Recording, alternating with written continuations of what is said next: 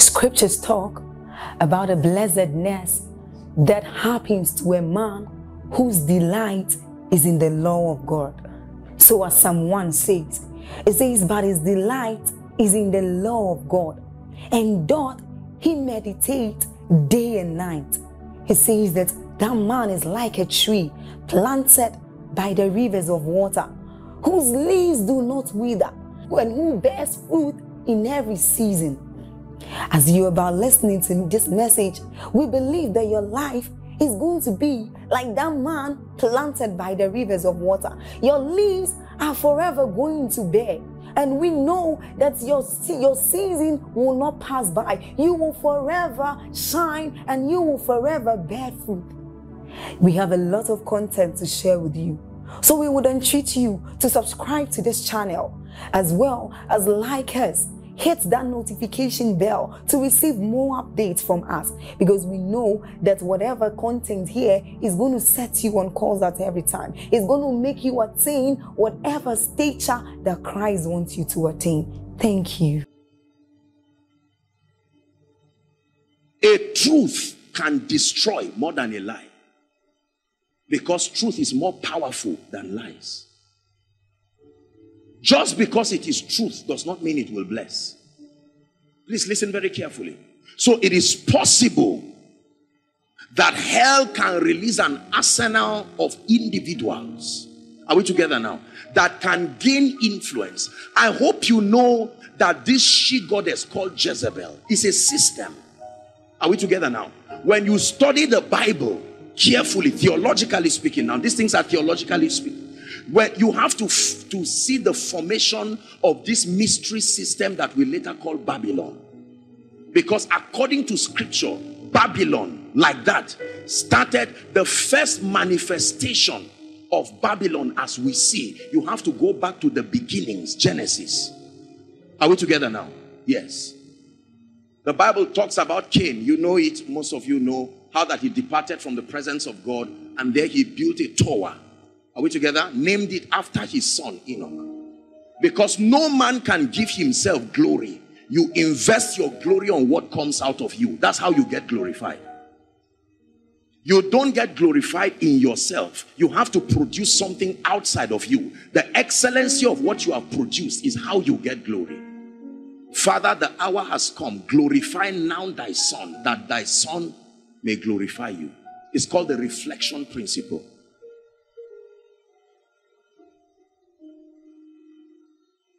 Hallelujah. So we're discussing the issue of apostasy here. That it is true that you can find people who are sincere, who are loving, who are honest, but are not of God. It is possible for you to be at the park, about to take a motor car, and you see a sincere man come with a beard and tap you and say, John, how are you? There's problem in your family. And you just turn and say, it's true. You say, where is BC? You say, where do I know you from? You say, if you want some more information, follow me. Just because that man gave a word of knowledge and it was accurate. Anything accurate means the power of God is what was employed. Every power on earth is the power of God, including the power used by witchcraft. The Bible says, once have I spoken and twice have we heard that all power belongs to God. It is the system of routing that power. Are you getting what I'm saying now? That means that in the kingdom, results are not as important as how they were produced. Please sit down, sit down. We're starting. Let's not rush this thing. Praise the Lord. You call it a revival series. Just because I prophesy, or just because I pray for you being barren and you return back with a child, is not a validation that I am of God. No, sir. No, sir. No, sir. Are you getting what I'm saying now? This is not a call to be sarcastic and to just have ideas in your mind, because many of the people you think are fake are not fake. Let me balance quickly what you are saying, so that you don't carry a depravity of spiritual understanding or a prior bias that has been there. I'm not confirming your bias. So you don't sit down based on the limited revelation you have and say, oh, that means that pastor at the back of my house. No, no. It's very difficult to be of the devil. Don't you think Satan wants everybody? I hope you know Satan too has trouble in his life. He's not free just moving around looking for people to oppress. Satan has worries and troubles too. Number one, he knows his time is short. Don't you think that should be a concern? It is possible for 1, 2, 3, 4, 5, 6 of you to go and donate yourself to Satan and say, on behalf of myself and my future, I give myself to you. Satan will say, wait. He will look through you. You will be surprised. He will choose only 2. He will say, the rest go. I will oppress you occasionally, but to be used. Satan does not use everybody. There are requirements. We have this idea that, no. Do you know what it takes? The same labor in the spirit it takes to be real is what it takes to be fake. If I ask you to be fake, you will not be interested at a point, because the labor that comes with it. We just have this idea that you just take a charm and deceive people. My God.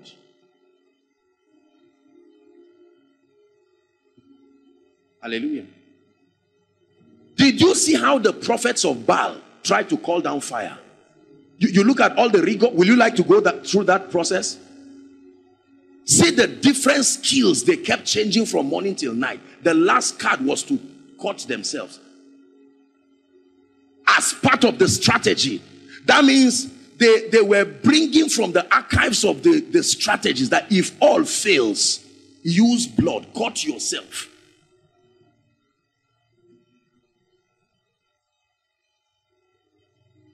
But it's true that there are people who have paid that price to be used by the devil. And they are being used by the devil, deceiving many and being deceived. So it's possible to come into a meeting and receive an impartation. And the moment you walk out of that meeting, a strange spirit of lust comes on you. You fell under the anointing and got up. And from that day, you cannot see women and leave them again. You came to church. Oh.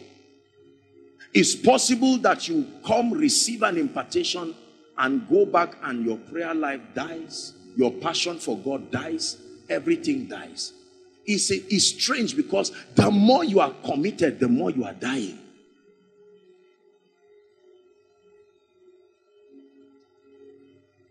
There are few of such people on earth, but they are there. But the second dimension of apostasy that is important for our discussion is when genuine people teach wrong doctrines. This is even more dangerous. 1 Timothy chapter 4.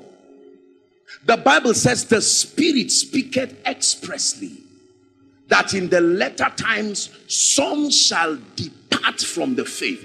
Please give it to us if you can have it. Now the Spirit expressly saith, give us King James, KJV if we have it, no problem. It says that in the latter times, some shall do what? Depart from what? The faith. It says, giving heed to, wow, spirits can seduce. And then the doctrine of devils. There is a doctrine, sir, called the doctrine of devils. That when a man deviates from the faith, the second phase is that you are going to start hearing spirits as before, but it will no longer be the Spirit of God. You are hearing a spirit communicate impulses that look sincere, look true, prophesying, and before you know it, it is another spirit that is taking over. And the Bible says, as a result, they will begin to teach something called the doctrine of demons. Let me tell you the truth. There are doctrines fabricated from hell. Are we together now? And released to the earth. and sincere and well-meaning people have received these doctrines, either because of the theological pleasantness of those doctrines, or the acceptability of those doctrines, or the rewardability of those doctrines. Whatever is the basis, those doctrines have been received and have been communicated. And Satan uses the same system God uses. When he wants to reach a people, he finds a man and ensures that man has enough influence to not be probed. And because we're a generation that does not study, we're a generation that just receives anything, hook, line, and sinker. That Berean dimension is not there. So it is easy for an error to spread fast. I can stand on this pulpit now, and with all of the honor you have for me, and I'm grateful for that, but it is possible that while standing here, I can say something that is dangerous, not of God. It will be difficult for you to doubt. You know I love you. These doctrines are not brought by wicked people. This doctrine does not come from a wicked heart. It comes from a heart that has been manipulated. Let me give you an example of such a doctrine in the Bible. Jesus is with the disciples. Listen carefully. And he's discussing his departure. He's in his final days before his passion would start. Are we together? And then Satan came the other time to oppress him, Jesus, after his prayer and fasting. And he left. He returned back, and Satan studied all the disciples and found out that one of the most compassionate among them, who had influence, was Peter. And Satan used the door of compassion to plant a doctrine in his heart. And Peter comes to Jesus and said, Jesus, don't say you will leave us. Don't talk about death. Don't. And Jesus looks at him and says, no, get thee behind me, Satan. Jesus, why will you call? That's compassion. You would have looked at that and say, oh dear Peter, I've always known you love me. You are such a nice man. You other wicked 11, I'm talking about death. You don't have the sympathy to even, no. Peter was a victim of that manipulation. Another time, Jesus wanted to wash the feet of his disciples. Remember? And Peter said, no, no, no, you will not do this. You will not do this. And Jesus said, no, no, I have to do this. You don't even understand the significance of what I'm doing. Now, when Jesus rebukes that spirit out of Peter, what does he say?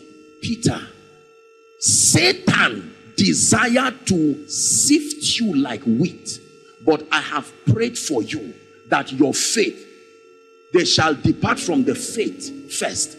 I have prayed for you that your faith fail not. He says, and when thou art strengthened, converted, strengthen your brethren. That means you will come for them. Every one of them will have to go through that test. It is possible for you to be studying about the anointing and you just see a site that looks Jewish and Arabic, and you see one powerful Greek word that looks very tempting. Now, adding that Greek word to your theology will increase your ministerial CGPA. So you begin to study, and in studying it, you can delve to certain aspects. They are not exactly wrong. Then you move a little to Zodiac. You move a little to Scientology. And then you just do a little of, you know, all kinds of things. And you see the fundamentals of divination just hidden through that thing. And you read it, and you are awakened to a new enlightenment. And you are saying, wow, this is powerful. I never knew. You begin to see the relationship of sound and matter. And this, you say, after all power belongs to God. Seducing spirits. You were studying sincerely to teach believers. Listen very carefully. Experiences are very risky. When you train people based on experiences, you will soon destroy them. I will show you. The riskiest way to mentor believers is through an experience. The chances of accuracy is very small.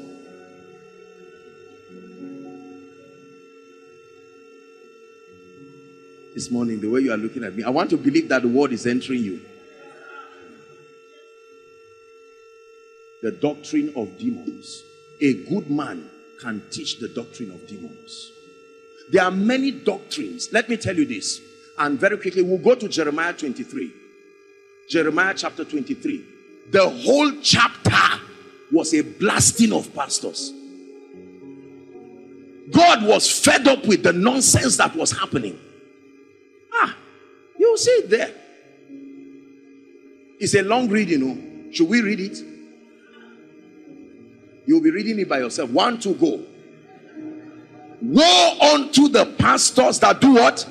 Destroy and scatter the sheep of my pasture. Saith who? Don't take it personal. This is Bible. Go ahead and read. Next verse.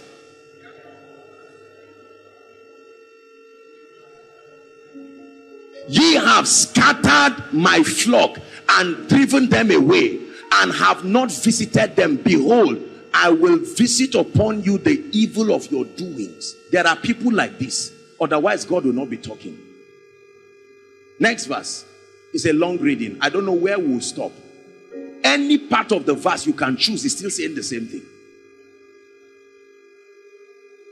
Are we together? Let's go to verse. Oh boy. Let me look for the verses and handpick them for the sake of time, because I have a lot. Every once and again we are going to be praying in tongues. Praise the Lord.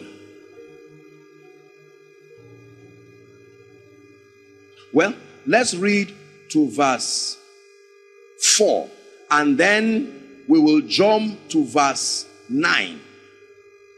But which verse will we not read? Because everything is really important.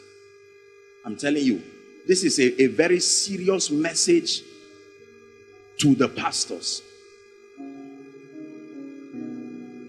Let's read to verse 4, and then I'll be giving us what verses to read. Verse what now? 3. Please read. 1 to go.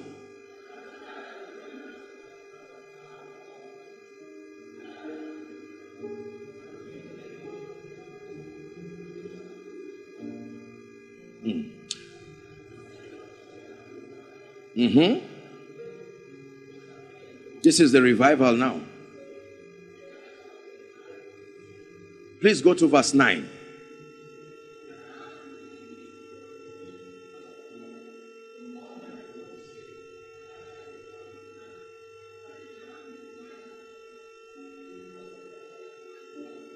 Let me read from verse 11. Go to verse 11, please.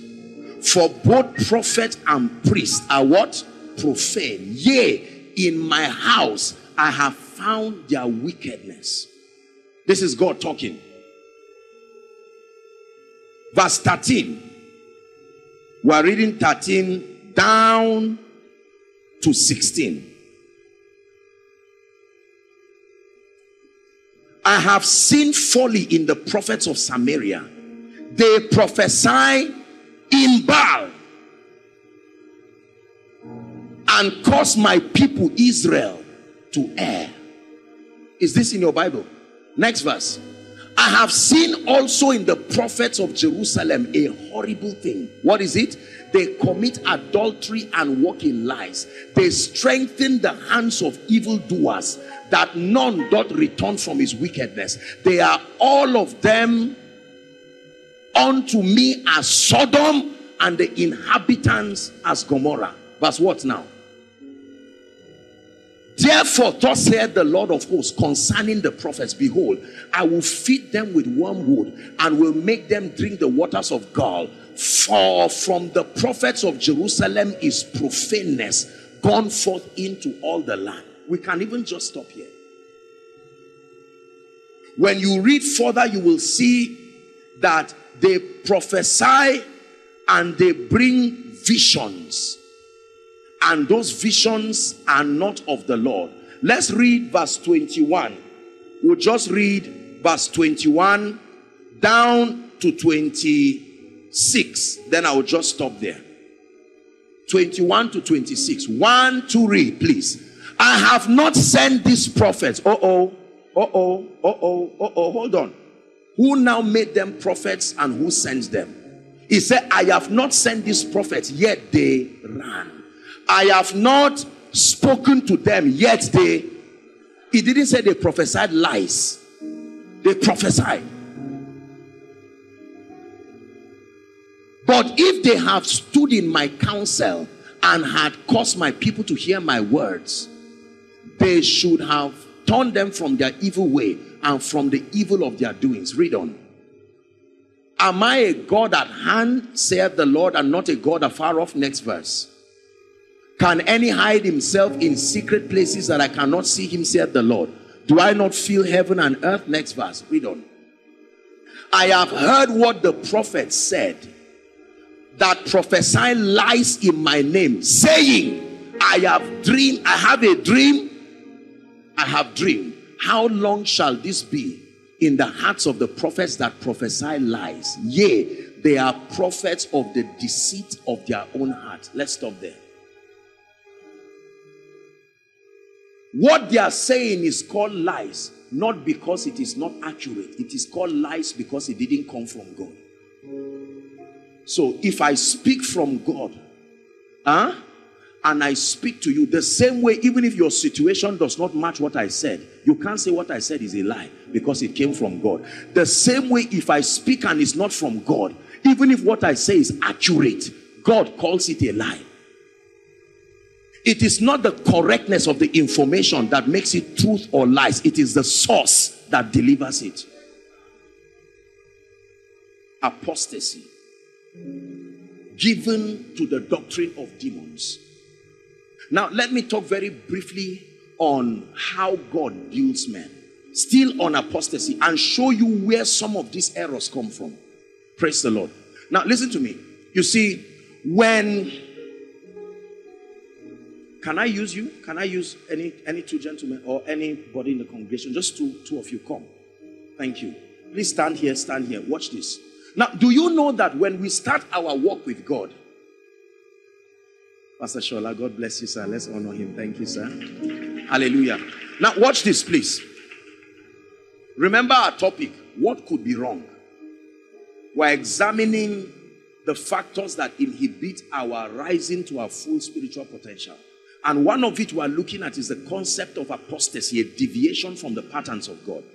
Do you know that if these two believers start their Christian experience, now they don't know what they are going to become.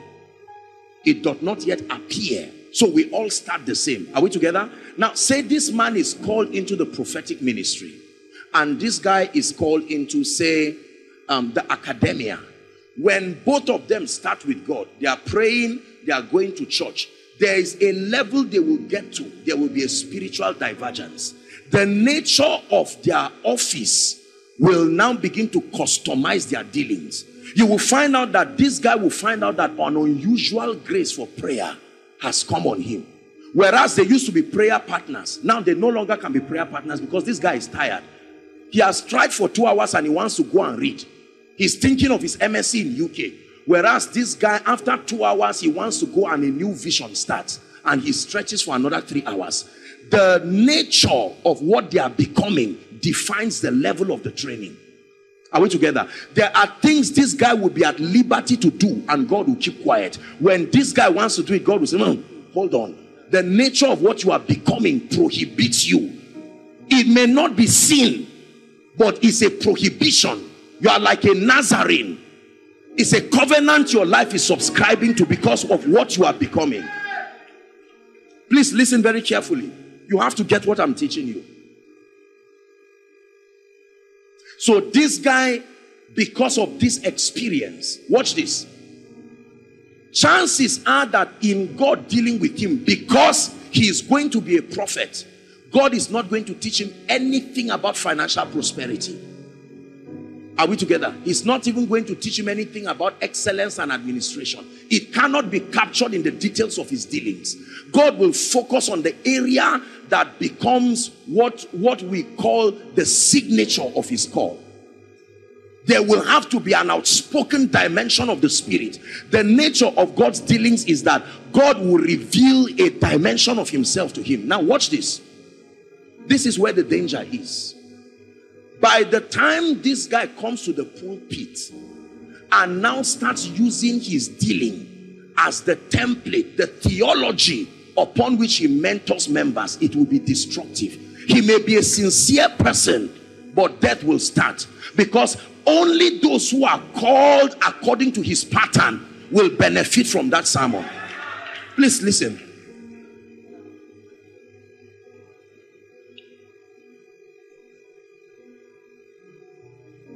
This is how error spreads in the body. It is possible that because God is calling me into a unique call, God can give me restrictions and say, to be most effective, you can't have more than 3 children. This is my requirement. If you have more than 3 children, the burden of fatherhood will not allow you to be effective. And I have gauged you and seen that 3 children is the best. Are you getting the point now? That is a personalized dealing. You cannot make a doctrine out of it. It does not pass the test to be a doctrine. That means that it cannot be a spiritual template for mentorship. I show you where we men of God have sincerely been destroying people. So we are molding people who are not caught along our angles, and we are creating unwritten rules that makes them know that if you don't follow this pathway, you are wrong. It's not so. The pathway you know is not the only pathway. It's the pathway that was defined for you. What could be wrong? Why do we have sincere people who continue to feel guilty because they didn't see any vision? And based on the theology that was communicated, your spiritual growth should be measured by the visions and dreams you have. So said the man of God, the man of God who mentored you.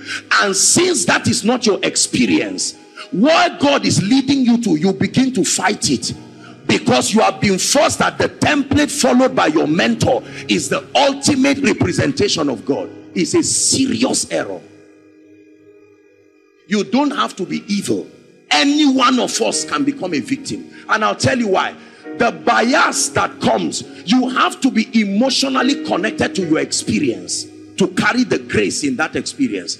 So every time you stand to teach, the blessings you have received from your experience, you want the people to have it. And that is sincere. And Satan comes and uses your compassion like he used Peter. He came through Peter's compassion. I don't know if we are.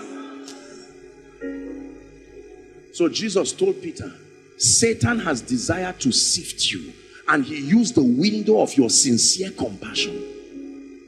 Chances are that if I had the privilege to be raised by a father who was an entrepreneur and a very great man, I had the opportunity to have business savvy at a very young age. Are we together now? And by age 17, 18, I'm a multi-millionaire. By the time I hear someone who went through all kinds of things, I look at the person and I say, oh dear, I really pity you. Because life is only principles. When this guy is praying and all of this, I say, look, there is no devil anywhere. The only devil is the devil in your brain. It's not my fault. Because the nature of the leverage I received, listen, someone had paid the price for me. And so it made it easy. So in my Christian experience, the value of prayer and consecration was not captured there. So when I'm mentoring people, I would trivialize the issue of prayer. I would trivialize fasting. I would say, well, what is fasting for? What is prayer for? And I'm the only one who is succeeding because that template was carved out for my uniqueness. What then is the excellency of the Holy Ghost given to individuals? He will guide you, not as a group. There is a path, a mark for your destiny. And it is the assignment of the Spirit of God to guide you. An exact body of truth allocated for your destiny. Please sit down.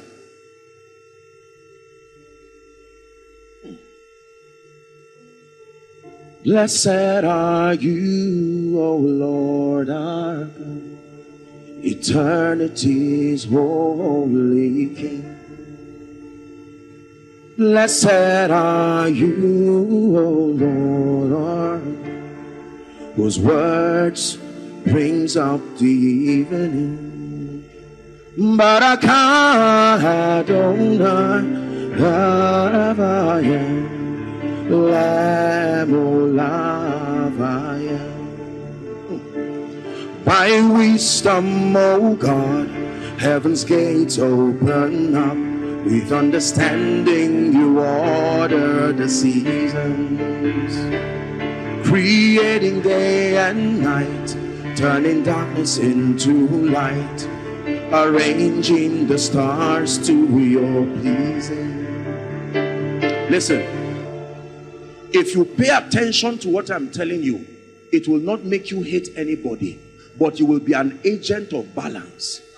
You will know where to run to your house and say, I know where the problem is now. When we got born again, not that the pastor was bad, but the system of mentorship is why darkness prevails over this family. The most powerful prayer warrior prays for 15 minutes because he's following the path of the business mogul who has everything working in place.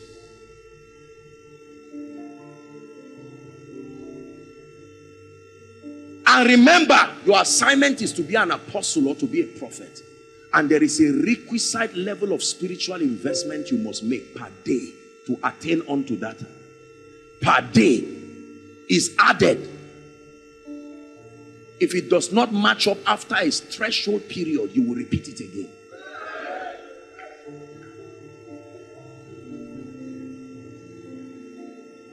So when everybody is praying 1 hour, you can finish and you want to turn your plate upside down. God said, I hope you know you are going 7 days. He said, Lord, why me? And he says, have you forgotten the prophecy your mother told you?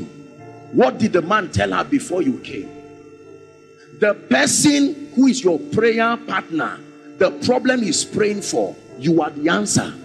So you can't pray the same hour just because you started together. You are part of the people. He's part of the people you were sent to.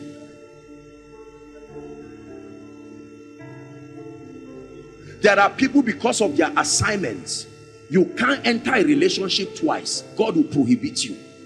Any guy that there's nothing like trial and error, say, let's see how things.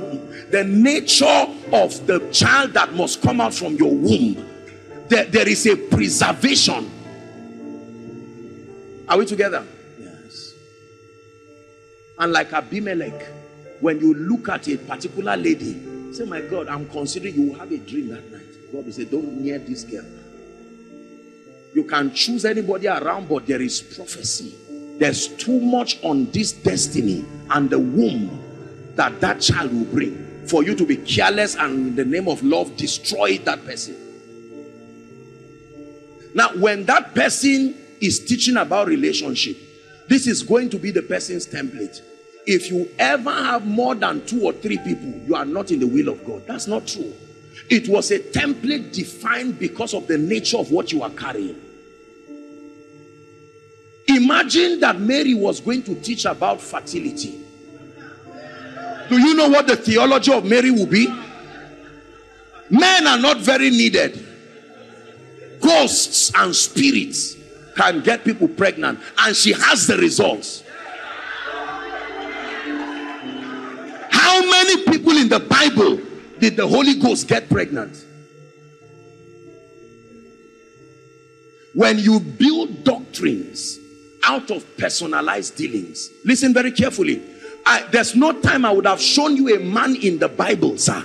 When Jesus was speaking to the 7 churches in Asia Minor that represented the Catholic Church, the universal church prophetically, he spoke about a particular prophet called Balaam. When you read from Numbers 22 to 24, you will see what the Bible calls the error of Balaam. What was the error of Balaam? Balaam was called by Barak to prophesy against the nation of Israel, and he knew that God was not with him. Why? Because there was a formation of Israel, the ark being in the center, and that formation was a spiritual system of fortification. The ark being in the center, and they were all stationed according to their tribes. That spiritual formation cannot allow a cause to work. So he knew that trying to cause them would be a waste of time. When you study there, Balaam used divination, and when he tried, it still didn't work. And he told them, he said, do you know what, I've done my best. And they said, I know your problem. They motivated him with a lot of money. They sent their nobles. They used influence. They said, come, there has to be a way. You are not a small prophet. We know you. You just don't want to do this thing. And he was motivated. And then they now sent nobles with money. And he was now in that error. And then eventually, when you study, Balaam used a strategy. He said, I can't curse them, but I can share with you something that will make them curse themselves. He says, the only way you can curse these people is to make them do something against God. And so he said, try to introduce a system of immorality there, and you will corrupt the spiritual formation, and by themselves they will be cursed. Balaam. Now listen very carefully. When Apostle Peter was teaching this, Apostle Peter called it the way of Balaam. So it had moved from an error, as you know theologically, to the way, a methodology. It started as a man's weakness, but now it had grown. It is now a formula. By the time you get to Revelations, it's called the doctrine of Balaam. So God told me, you will never have a church in the US, for instance. That is a personalized dealing.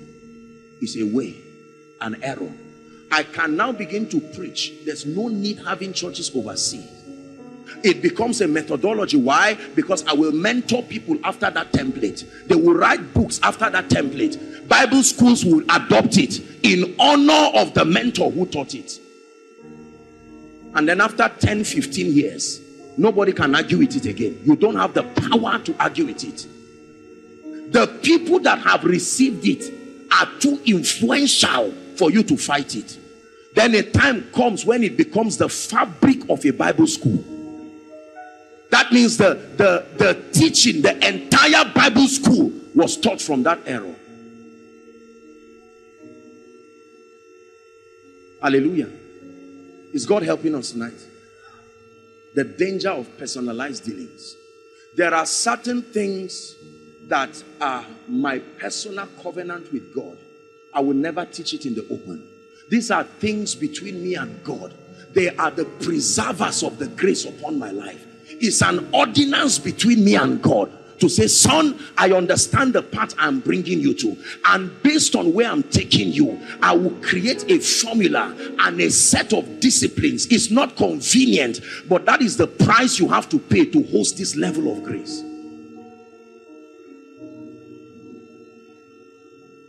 The jurisdiction of mentorship must be scripture, not experience. Experience only forms supporting structures when the foundation is there. And that from a child, thou hast known the holy scripture that is able to make you wise. Are we together now? Acts chapter 20 and verse 32. Please give it to us. Let's hurry up. Goodness. Do you know I've not even covered? You see, conferences like this, real believers meeting takes time.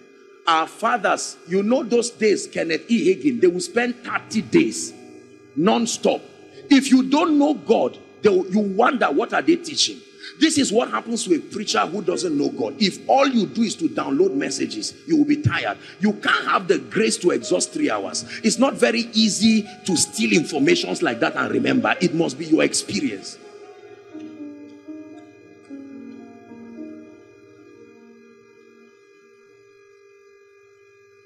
Where are we? Acts chapter 20. Please read it with me. 1, 2, go. And now, brethren, I commend you to and to stop. This is Apostle Paul, accredited and approved by God, and also approved by miracles, signs, and wonders, approved by the threefold cord of the church that can not be easily broken. He received the hand of fellowship. His apostolic calling was validated by the appearance of Jesus. Please keep that scripture there. It's like a handover service. And he's saying, look, I am concerned about your safety. and I need to show you the things that define the jurisdiction of safety, I commend you first to God. Number two, to the word of his grace. And it says it is able to build you up, number one. Number two, to give you an inheritance among them that are sanctified. Experiences are risky. The margin of error there is very wide. I can have an experience that is 60% revelation and 40% flesh. And because I'm still growing spiritually, as at the time I'm teaching it, I will not know the flesh is 40%. So I will teach everything together. When you now learn it and you are suffering from it, I will now grow later and discover that what I taught you before, that you have believed so much and you have mentored others, is not correct.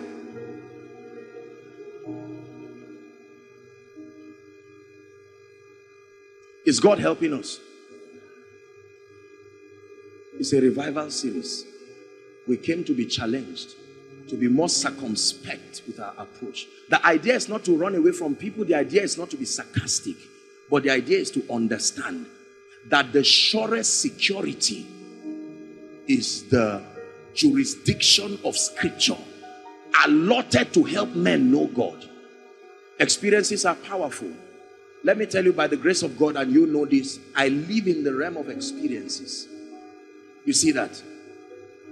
The number of things I see per day, I say it with all humility. If many people see it, it will be enough to write a book. You cannot imagine how many things I've seen from the time I started preaching.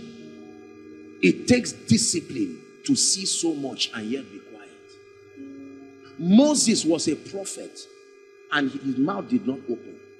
When small of his spirit came on 70 elders, not one of them could keep quiet. Yet one man was holding all that and he was quiet. Every dimension of the spirit is garnished with self-control. Anything minus self-control will bring misuse. You need self-control.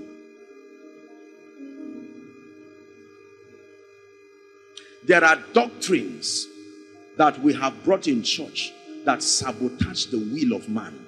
And when you study the ordinances of men with God, alongside redemption, there are fundamental rights that God gave man. Not the new man in Christ, man.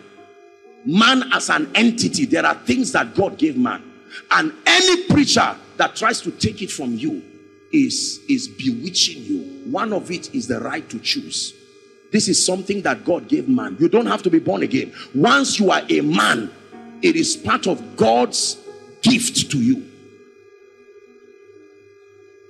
The riskiest thing to ignore is salvation. Even salvation submits to that law of your ability to choose. I said before you life and death. Won't you help me by choosing life for me? Do you want me to die? I said before you life and death. If there was only the tree of life in the garden, then God could not say man loved him. The proof of obedience is when you are given the opportunity to disobey. If you are not given the opportunity to disobey, you cannot be said to have obedience.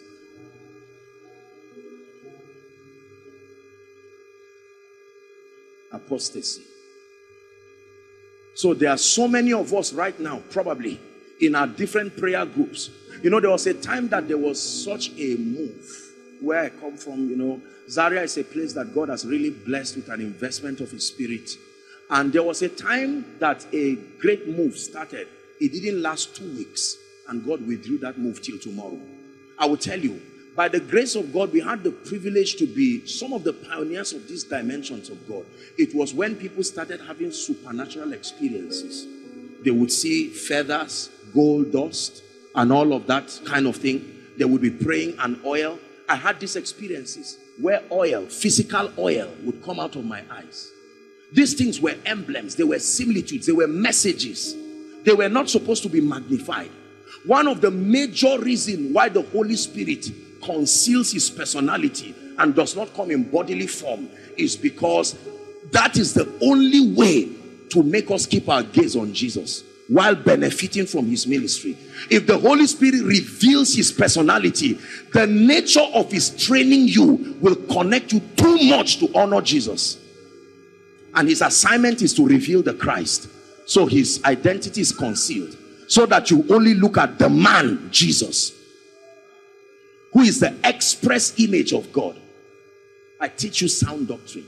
Many nonsense that believers are learning. I'm not being sarcastic. You know, I teach from a heart of love. I tell you, is the reason why many people cannot experience God. Is the reason why needless fears continue to come. Is the reason why pressures continue to mount. There is a formula to knowing God that we are not following well.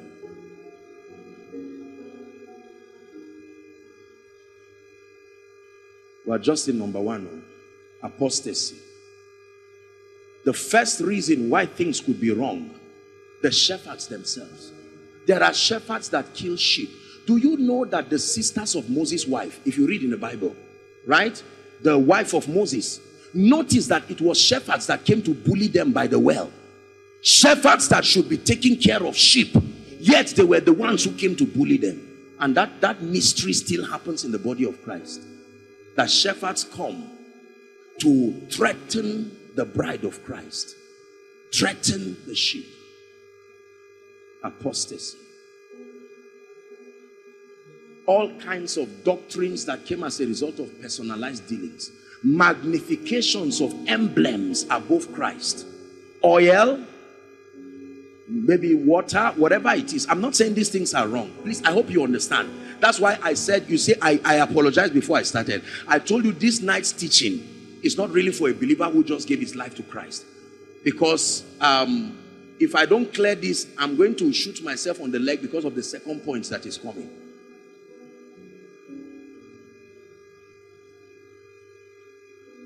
Are we together this morning?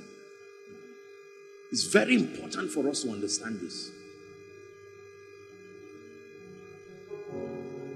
Preserve your personalized dealings. Only bring them out when you have established something from scripture, and then it can be directly supported by your experience. That way it becomes edifying to the saints. I cannot build a series out of my experiences.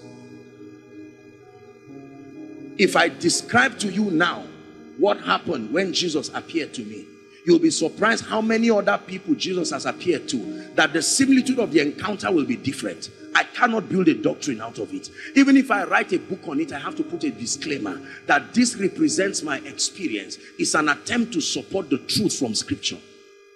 A man who has never seen a vision of Jesus but can understand by the ministry of the Holy Spirit from scripture will get a more accurate picture of Jesus. Even when Paul saw Jesus, he was still referred to back to be mentored correctly. Not even an encounter with Jesus will erode the need to be taught. The Word himself went to the temple to learn about himself as a protocol. It's an ordinance. Imagine what Jesus was doing in the temple when he was reading about himself. Otherwise, we cannot be told to look up to Jesus.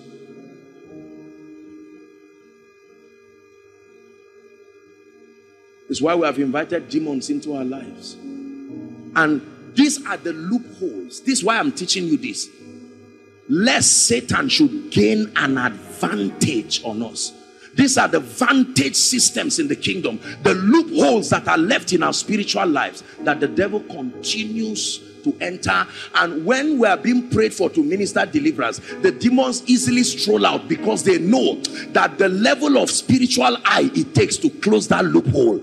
It's not an average preacher that will have it. So they are at liberty to go out anytime you drive them. And they continue to mock us. This is one of the mysteries behind the tragedy of repeated deliverances. That people are delivered now, and the devil, all he needs to do is manipulate any good thing in you. Kindness, love, compassion, and they are back in.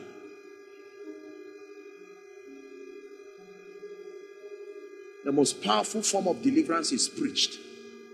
To preach deliverance to the captives. More than conducting it. Because in the preaching of it, a doorway and a spiritual gateway is closed.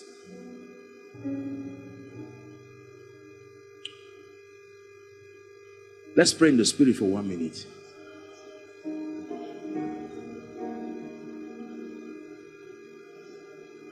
Shalabrandes kebarusi hasadas.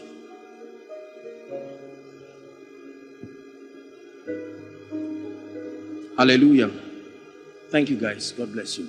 The second thing that could be wrong, let me just wrap it up quickly.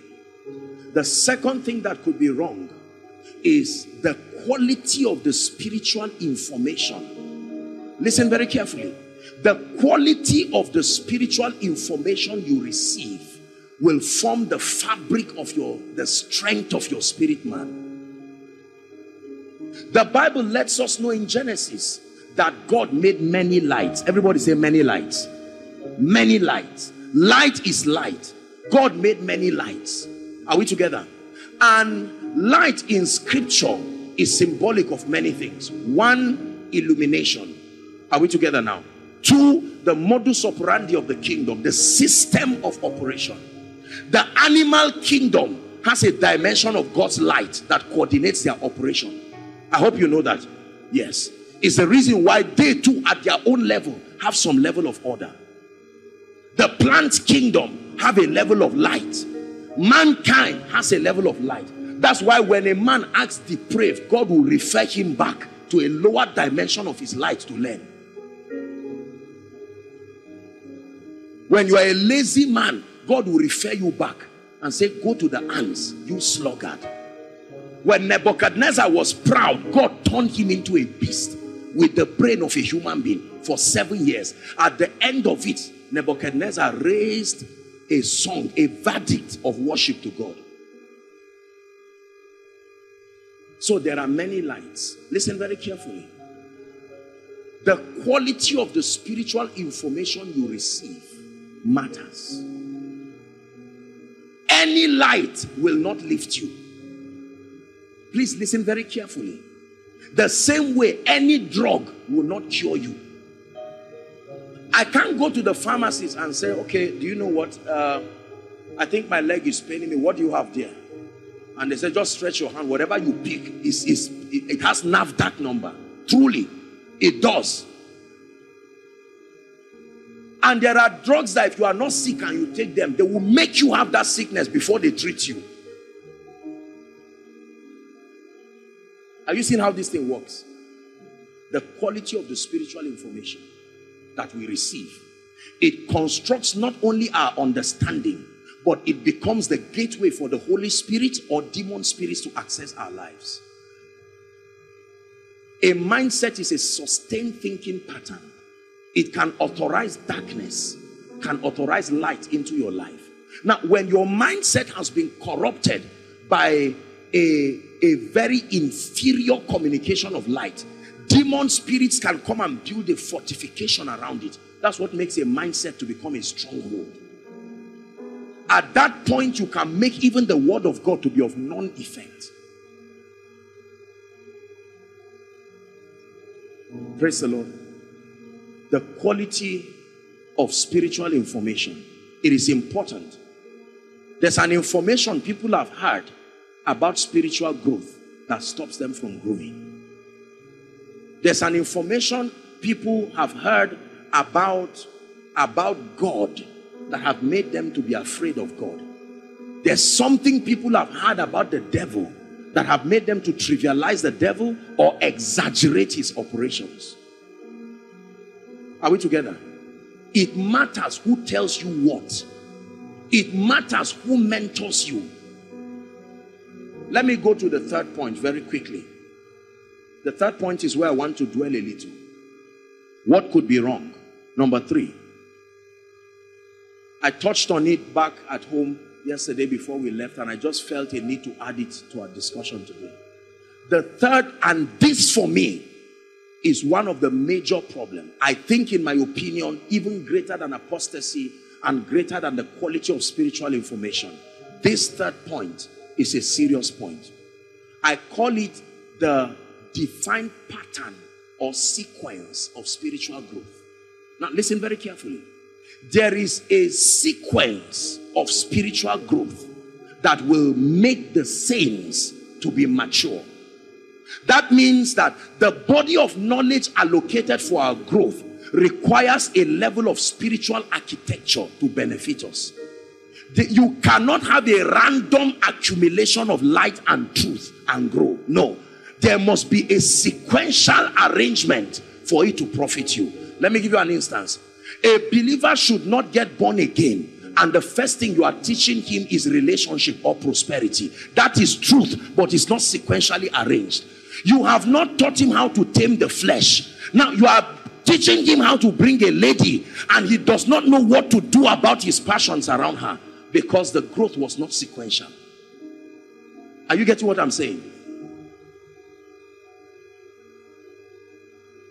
Many of us are victims of what I'm sharing now. It's true. Thank God for a church like this.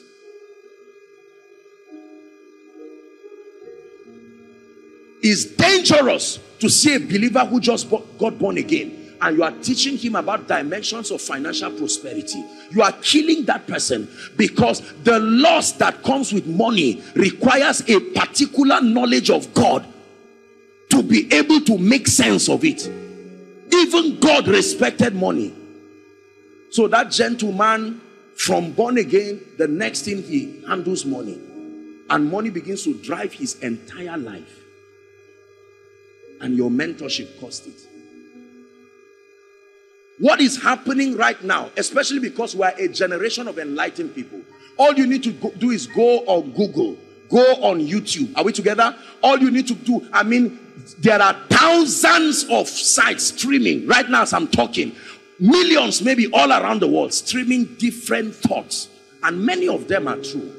But the problem is that believers have not been mentored that truths must be sequentially arranged. Like a building. It says we all, like living stones, are being built into a spiritual house. Ask any architect here. You don't sit down and just combine anything anyhow. A zinc does not come after the foundation. You build the superstructure. So a zinc is required, but the usefulness of a zinc is seen when you have made the building to lintel level. Our obsession for scarce informations as a ladder to get fame within the Christian circle, we drive ourselves to get any revelation possible. Why? Because on the strength of those revelations, we seem to have some accreditation and honor within our prayer groups, within our churches. Chances are that if what you teach is very simple and basic, the obsession for knowledge in our generation will cause men to trivialize you. So that passion will make you to go online. You just look at a topic, Gabata. You say, that's right. This is really what I need. My members have been trivial. I'm not saying those things are wrong. I hope you get what I'm saying. You get that word, Gabata, you are happy. What does it mean? A stone of judgment. And that becomes another series. There's nothing wrong with that. Except for the fact that most times we are so concerned about acceptance that we are not patient to understand the order and the sequence of spiritual growth. Notice how Jesus mentored the disciples. He started his mentorship by calling them. Then he started what we call the Beatitudes. He began to teach them sequentially. You are the light of the world, you are the salt of the earth. And then he began to teach them a lot of things. Notice the same sequence Paul takes in the book of Ephesians. When he begins to mentor believers, he starts by helping them understand their identity in Christ, the position of victory. Are we together? Then he now teaches them on the factors that make for a Christian character and lifestyle. Then he now shows them that you are not alone. This whole world lies in wickedness. So he mentors them on how to stay and how to be offensive. Sequence. There are people, the moment they get born again, the next lecture is a very drastic vision on Satan. Are we together? Now that believer gets born again, and boy, that description is bad. And all through the Christian experience of that believer, the entire focus is, what do I do with this man, Satan? Let me tell you, if Satan is taken out of the world today, people's situation will only improve a little.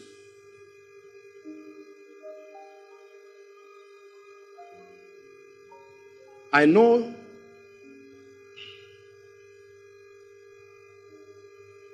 there are many places today that Boko Haram did not bomb. Just some careless boys just bomb. But since it will be an addition to them, they will claim responsibility. And the people that bombed it are angry. You are not the one that bombed it. We are the ones that bombed it. But they claim responsibility because it will magnify the threat and the perception of them. That's how Satan is. Anything you are, when he shares credit, he comes there and says, what did I hear you say? I'm the one.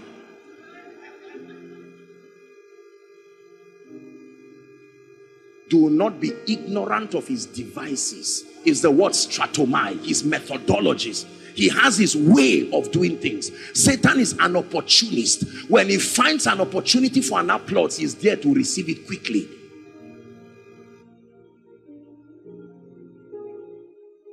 Is God helping us? So there are many things we credit to the devil that the devil is shocked himself. Don't you know that Satan uses our experiences to learn too? Knowledge is not just in the realm of men. Angels learn from men. Satan learns from men. Man is God's highest creation. So all other civilizations depend on his operation to learn lessons. Is the reason why the gates of hell continue to transit too. There are many things now that were not recorded in the Bible except by prophecy, because then hell had not transited to that level. The devil studies men to grow. This is the concept of what we know to be familiar spirits. That means spirits that are domiciled within a territory, and their assignment is to study men within that territory for a long time and archive the loopholes in men. This becomes their system of advantage. That's why people from territories are associated with certain weaknesses. Is the study and the research of hell for many years. They have built an arsenal of victory from the weakness of man. When Jesus was fasting, Satan knows that when men are hungry, hunger always takes men to Egypt. Hunger.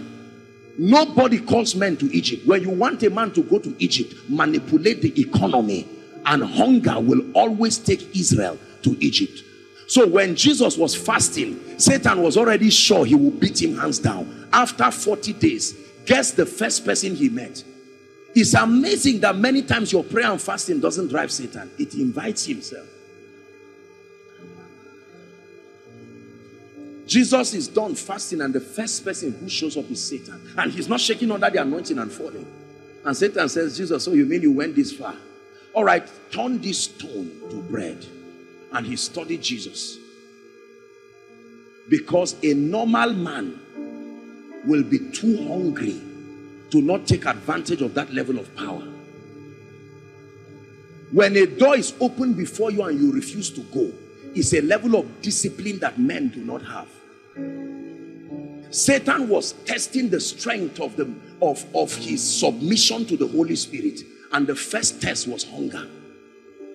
He was already full of the Holy Spirit, and he wanted to detach the flesh from the influence of the Spirit to see how powerful he was. Satan can test how much you are submitted to God, not by asking you, are you submitted to God? He will do something to your flesh, and he knows that the Holy Spirit cannot sponsor certain reactions. So when your vulnerability reacts, it's already proof. It's a litmus test. A young man should not see a lady and not be, what's the word now seduced? Aroused. Sorry to sound explicit. So if as a young man, you can look at a beautiful lady with two of your eyes, you are not praying, you are looking at her, and nothing happens to you, Satan knows that your strength is being outsourced, is outside you. Let me show you how Satan destroys men. I'm teaching many things this night. Satan, when he wants to destroy you, he will arrange a buffet of fleshly experiences according to the many flesh faculties of a man, and he will watch you. The menu you pick tells him which part of you has not submitted to Christ. This is what he was doing to Jesus. So the first test had to do with hunger. Is God speaking to us now? Individualism, hunger. Turn this stone to bread. And he said, no, I've crossed that level. I'm that yielded to the Holy Spirit, and not even my appetites can frustrate his workings. And Satan said, wow, I see you're a spiritual man. Let's go to test number 2, your spiritual life. He took him to a holy city and dropped him at the pinnacle, and the assignment was fall from that height. Are you not a benefactor of God's grace? Fall, he will put his angels charge over you. Thou shalt not tempt the Lord your God. The temptation of great men is to fall. That's how Satan tempts you. Because he says, God has made too much investment in you to allow people, to allow your fall destroy people. So he gives you the basis, the support systems to allow the flesh take advantage of you. He took him to a holy city. The third test, when that failed, he took him to an exceeding high mountain and showed him the glories of the world and told him, all the people that occupy these mountains, I put them there. Just bow to me. Business is a transaction. The commodity of exchange, let it be your soul. And in reward, I will give you influence over the systems.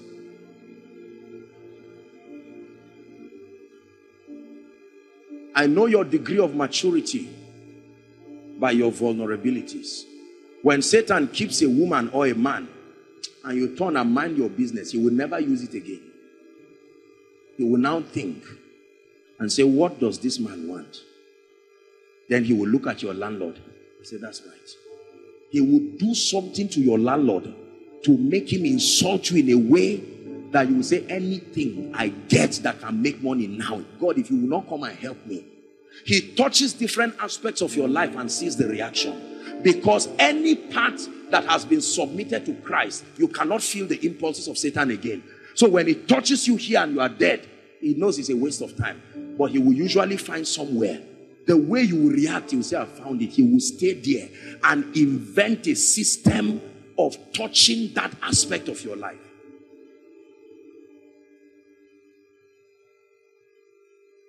Are we together? There is a sequence for spiritual growth. All the truths you have now, let me tell you why many of us are not getting results from them. I will tell you why. Because although it is truth, it was not sequentially arranged. Let me use 2 or 3 people again. Gentlemen, please, can you come? All of you just stand facing this way. Just stand in front here. Look at this.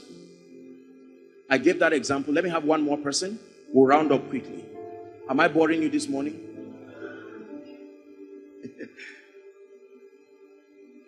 Jesus. This is prosperity. This is what? Financial prosperity, a dimension. This is character and morality. This is signs, wonders, ministry, destiny. This is relationship, marriage, and emotional entanglements. Now watch this. These are all dimensions of truth. Now, a believer is starting his work. Let me give you a Q&A. Can you arrange for me in your mind what is the sequence of mentorship? Dear mentor, I'm a member of your church. Can you help me and show me which I should start with first? No, don't answer. You may be wrong. Because your journey should start with relationship. You see, many of you have even missed it. Is it not a relationship with God that starts your journey?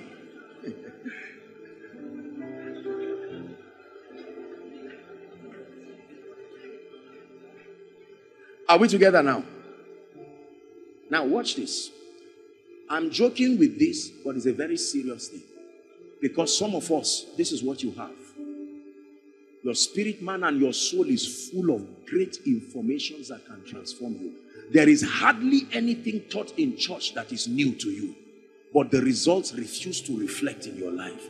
And that is frustrating you. It's easier to fail in ignorance because your awareness that you don't know helps to soothe even the pain of the failure. But when you know that you have labored so much to accumulate all of the various faculties of knowledge and your life refuses to change, you have witnesses around you who testify that you are serious with God. They saw you at the book stand when you were buying all the books. So they expect a result. And they themselves are waiting for you for encouragement. But after 3 years, they find out you are all the same. And they have body languages that remind you that, don't you think of, reconsider this pain you are giving yourself. Herein is my Father glorified, when ye bear much fruit. Now, it is evil for me to expect someone who just got born again to have all the results that are needed. There is a process, there is a progression, and Jesus grew. Men grow. But with time, and believe me, that time is not forever. There is a time allotted when certain evidences, everything may not square up in one day, but your life must begin to conform to an experience that demonstrates in experience that you have received the reality of God's life. The sequential arrangement of truth. Let me tell you without any bias and with all honor and respect as we round up. Do you know why many preachers who come from the north are very powerful? Because the north has mastered the art of foundation. Now, they may ignore the ministry of the Holy Spirit. They may ignore all of this, but the foundational precepts. Are we together now? They will mentor you. So when you have the privilege of going through those backgrounds, many of us here who came from orthodox backgrounds, you see how stable your spiritual life is. Because although they did not teach you the Holy Spirit, although they did not show you certain things, sowing and reaping, that foundation of morality, that foundation of the fear of God became a very solid template. So when the Holy Ghost came, it was easy for him to continue because he met a formation that was already accurate. This is the one problem with charismatics. God is faithful. Are we together? But this is the one problem. The guy got born again, and by next Saturday, he was a deacon. He was a what? It's not an insult, please. If you are a deacon here, don't worry. That's why God is helping you here and teaching you. And then while he was a deacon, because now the church needed expansion fast, and there was need for pastors. Are we together now? And because of the guy's loyalty, quickly he was ordained. Imagine the kind of ignorance that was ordained. Now, that guy has access to the minds of people at least 6 hours every week for 10 years. Whereas he himself has not started learning. And you are mandated to listen to him as an act of your loyalty to God and the structure you are under. Here comes your destiny at the mercy of someone who is yet to even understand what light is. So the guy continues to impart various versions of his ignorance, and you receive them sincerely, and you are worse than when you were before you came, because before you started going to church, you were reading books. At least it was helping small. Now, because you submitted fully, your life started going down as a reflection of the ignorance of a man. No man can be trained enough to get into ministry, but there is an appreciable level. Are we together now? Paul, a man approved of God. Something about the teaching on finance was not sequentially arranged for you. Now, I hope you know I'm teaching apostolically. I'm not just talking about the baptizing church. Something about finance was taught. It was taught from the standpoint of lust. The lecture was not complete because the lecturer was not trained well. So the lecturer taught you the only part of the finance teaching was that you must be this, you must have this. If you cannot have this, and you jump around admiring everything around anybody until the spirit of theft comes on you. See, let me teach you something. It's a law in the spirit. Pastor, I apologize. We're going to pray now. Watch this. Let me teach you how spirit things work. A few minutes, and then God will help us. If I want the spirit of lust to come on me, for instance, I don't need to look for it. You remember you have your human will. Let me show you a scripture. Consistency is a voice in the spirit. I want to teach you something.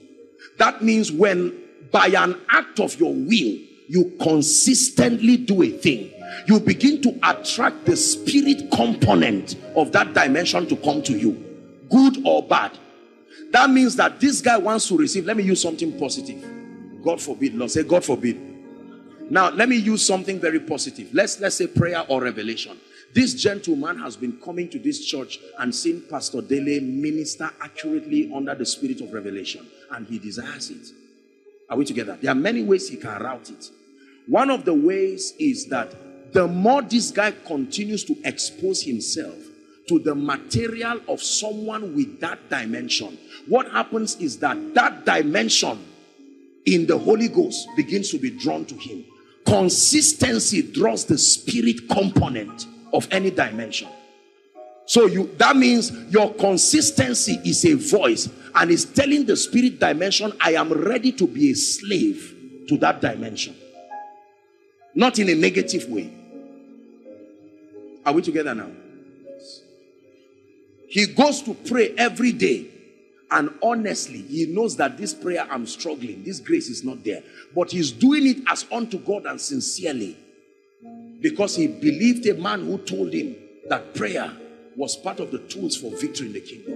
One day, as he keeps praying every day like that, 1 hour, maybe in a group, he's attracting the dimension of the Holy Ghost called the spirit of prayer and supplication. There is a dimension. He can quicken you into that realm. Are we together now? So what happens is, one day he will just go behind one tree and just be praying. That's the night of the arrival of that dimension. His 2 hours will become a night vigil. From that day, he himself will not be able to manage the grace for prayer on his life again. Are we together? So every time you give, what are you doing? There is a dimension of the grace of God that you are attracting to yourself through that act. When you continue to do it, a day will come when that dimension of God's grace, called the power to prosper, the giving grace, the grace that abounds, making sure that you have all sufficiency, that grace will come upon you. That is the day you will start having testimonies that people will think you are lying. The same way you can steal as an act of your will. It's not the devil. Remember, Satan is one. There are not many of him. The devil as a person, he has arsenals, but he's one. And I assure you, you have not hurt him enough for him to disturb you. There are more people on earth who have caused him more headache that is disturbing now. So most times when we say Satan, it's not true. Do you know what it takes to be attacked by Satan? You must do something for the kingdom that is striking. I mean, look at them. Okay, well, Billy Graham is gone, but there are people who have won souls too much. You just started now. Why will he just leave all those people and come and worry you?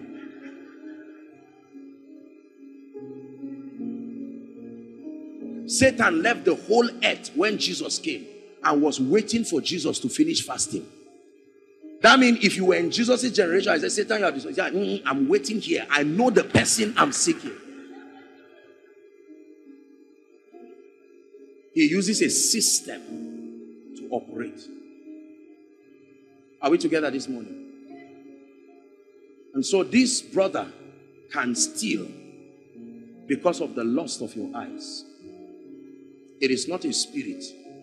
But the moment you stole, the spirit of theft felt something that was drawn to you. But it was not enough to bring in. Consistency is a law. It's a voice. When you steal again, and you steal again, and you see the benefit of stealing, and then you steal again, you continue to draw that spirit. A day will come, you will not steal by your ability again. You will steal by the spirit, and that spirit will start working in you the same way it works in a prophet. No matter where they hide that money. Have you seen people like that? Hide the money under the carpet. They will just stand and leave the carpet.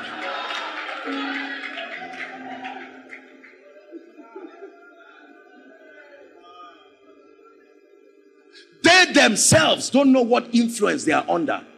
Some of us, our children here are giving us headaches. We don't know how it started. They continue to watch movies. They continue to watch films. And while you thought they were watching entertainment, there was a spiritual reaction. The spirit does not know whether it's movie or not. Anywhere your attention is drawn to, it will come. You become what you behold. You kept beholding. You kept beholding. And the spirit started saying, someone is calling me. There is someone calling me in this family. And you kept calling, Maranatha, come, come. And one day, that spirit will come. The guy will steal his school fees. He will steal your salary. You will put 16 words, your password, complicated words. You will look at it like this. 1, 5, star, hash. Now, he does not, it's the same way a prophet operates. Now, I'm telling you this. You will come back and see his stolen money. And you will ask him, this is him, this is the police. Young man, what did you do? And he's standing in ignorance. He has become a slave to a dimension. The same way you can be so yielded to the Holy Spirit that sometimes you will be joking, yet you don't know you are prophesying.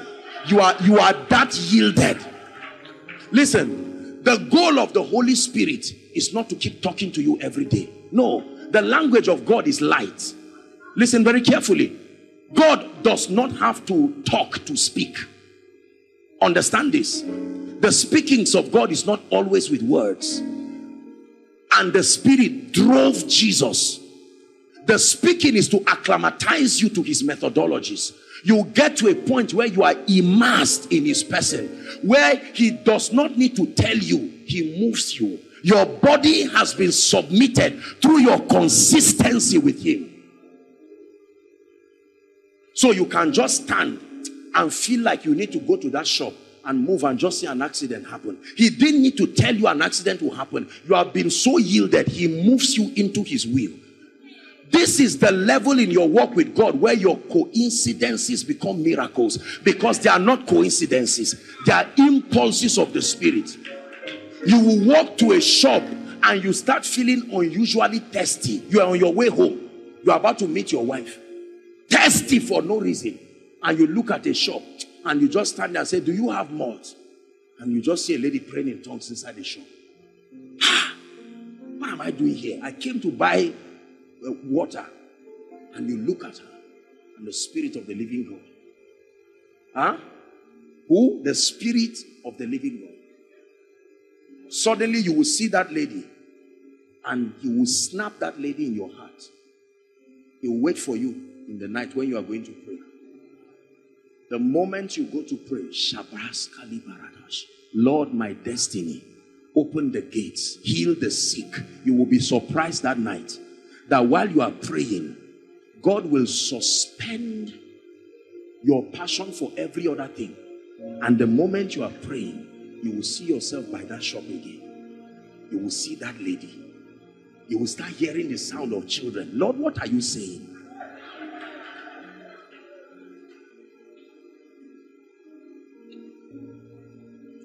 I rest my case. Let me not. There are people who always enter trouble. Do you know why? It's not their fault.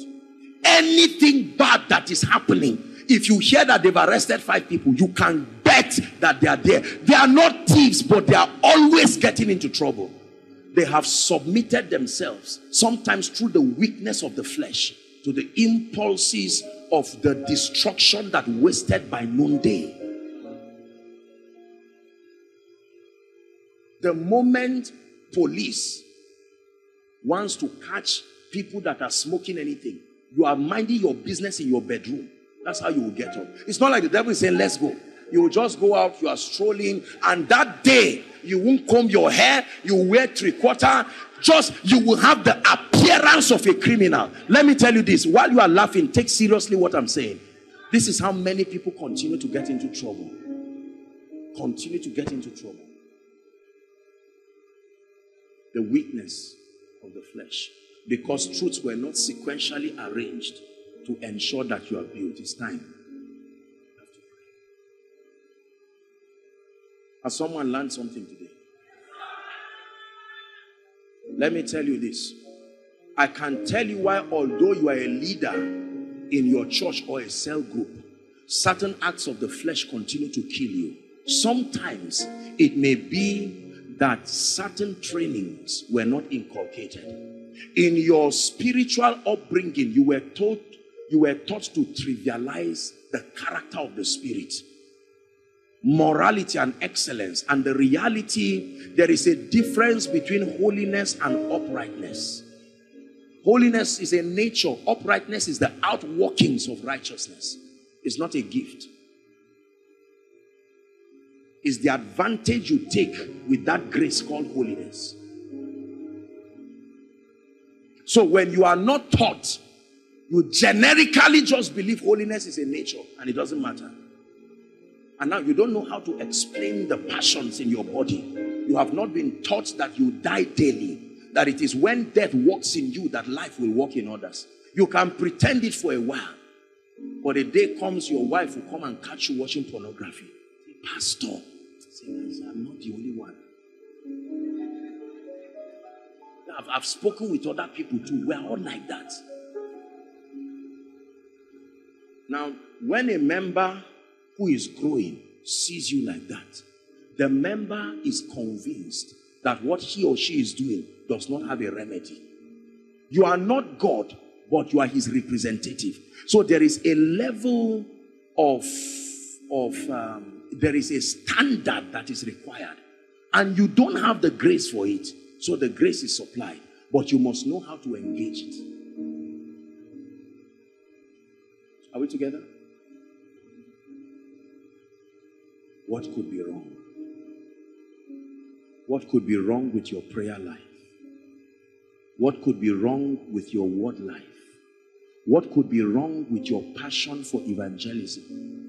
You were told that if you are not an evangelist, you don't win souls.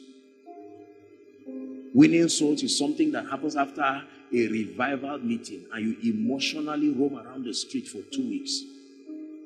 And then after that you are back. What could be wrong? Can we pray? Hold the hands of someone while you are seated and let's pray. There is a generation that God is raising.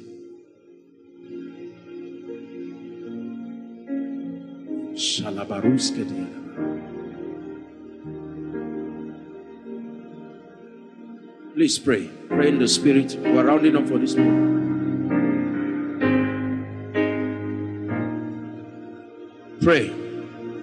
Praise the bread of life, that glorious spring that washes our sins away.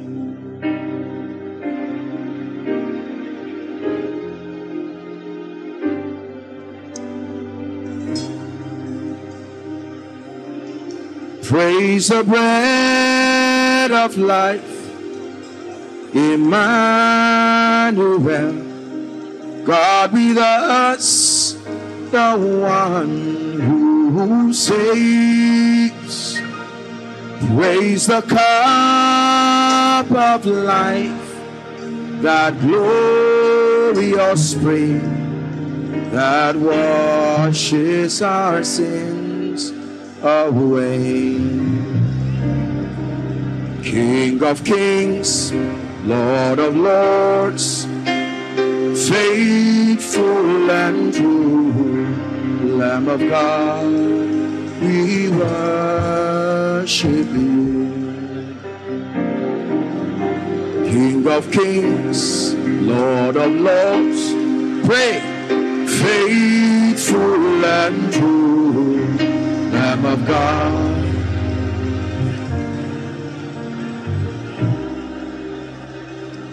You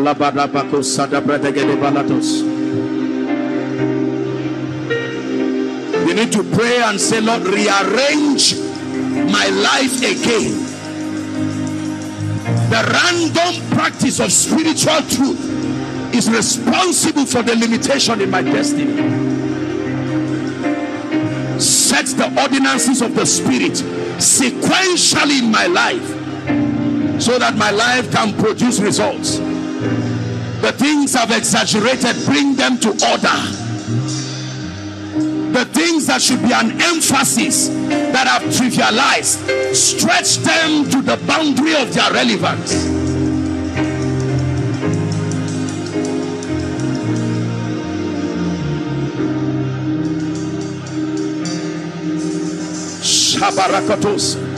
Just a few minutes and we're done.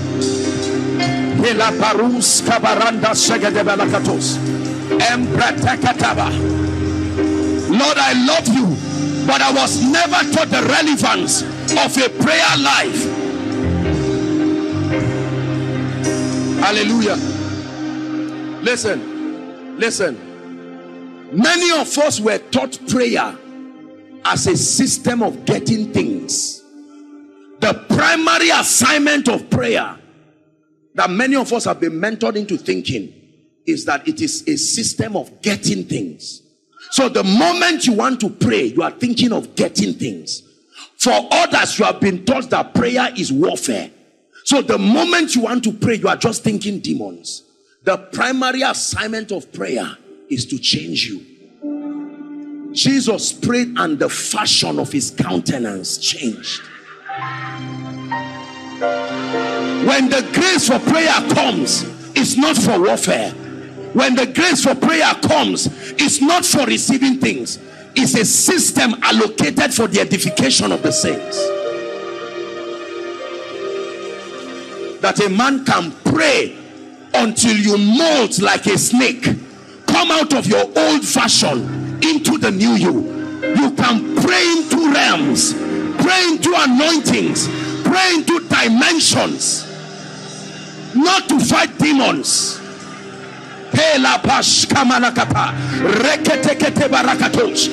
man can go to the secret place, a weak man, and leave that place with fire.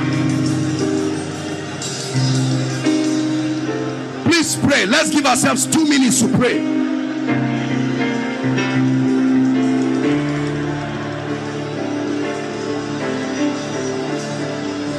Please pray.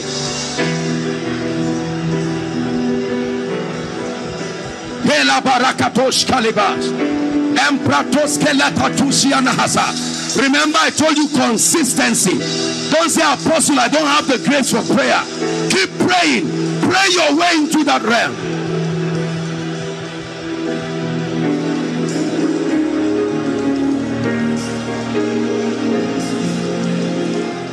Holy fire, burn upon my altar. From within me, Spirit to take over. Holy fire, burn upon my altar. Holy fire, burn upon my altar. From within me, Spirit to take over. Holy fire, burn upon my altar.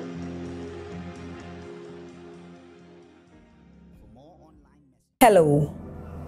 Scriptures exhort us from the book of Proverbs. It says, my son, attend to my sayings. Incline thy ears to my words. Let them not depart from thy eyes, and keep them in the midst of thee. As you have listened to this message, we believe that you are going to reap the blessings thereof if you attend to these words as well. That you will keep these words in the midst of your heart. That no matter the circumstance, your eyes are going to be fixed on these words. And as you have been blessed, we will tell you to share this message.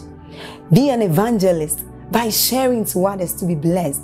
And then subscribe to this channel for us, because we have loads of videos, we have loads of content that is going to make you blessed, that is going to set you on course, that is going to set you ablaze. And don't forget to like for us. Thank you.